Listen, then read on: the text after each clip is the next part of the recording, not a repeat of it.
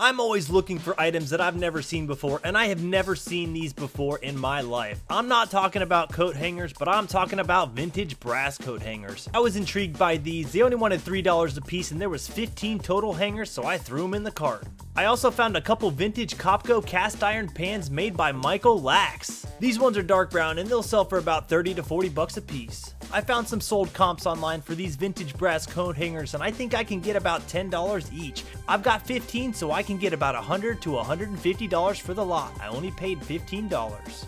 I love brass items and this brass chest jumped out at me. They only wanted $10 for it and I had to buy it because I've sold so many in the past.